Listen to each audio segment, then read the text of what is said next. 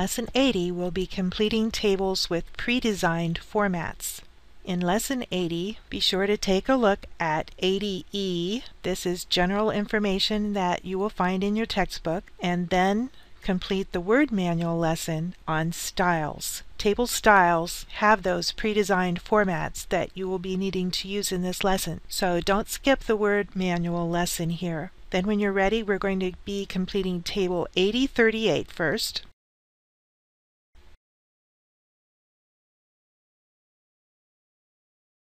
Start work.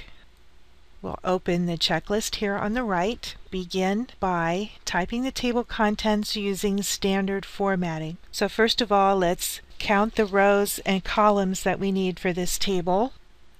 We need 16 rows and 4 columns. We will merge the cells for row 1 and set bold, center, and all caps. Press enter once and press return so that you have a blank line at the end of the title block. Then go back, select the title, and increase the font size to 14. Then when you're ready for the column heading rows, select the entire row, apply bold and center.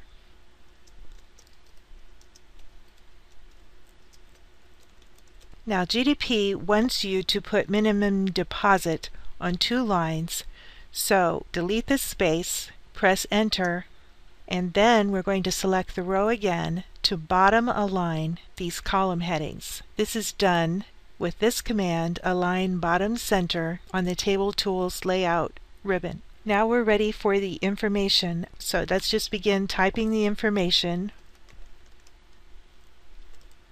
And remember, no spaces or other keystrokes before the numbers or any other kind of information or data that you're typing in the cell.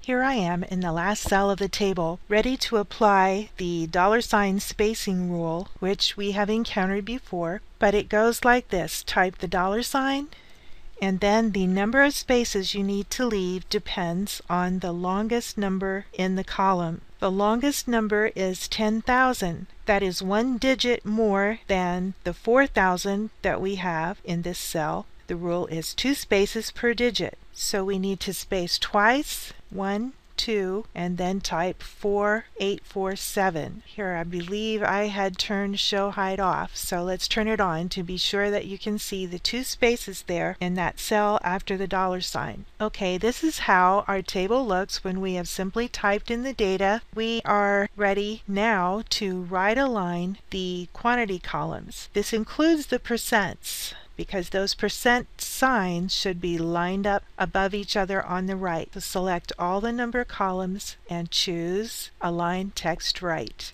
The next step is going to be Auto Fit to Contents.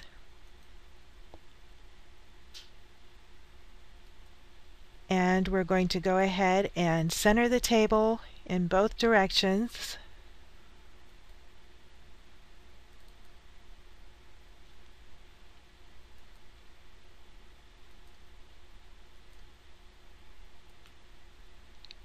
And now we can apply our table style.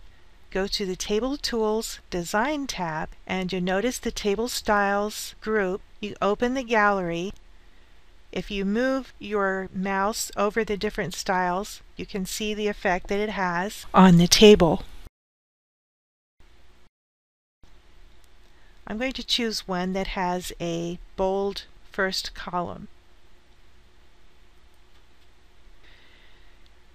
Now, something I didn't anticipate is that applying the style here at the end has changed our horizontal alignment, and it has unbolded several things that we're going to have to reapply bold to. Let's take care of that first. We want the text in the first row to be bold, even though we applied that style. So reapply bold. And column headings also must be bold, so we need to reapply it to institution. It is a good idea to bold the numbers in the last row, the average row, and then we need to recenter our table horizontally. Okay, here our table is looking good, so we're ready to save and submit it to GDP for scoring.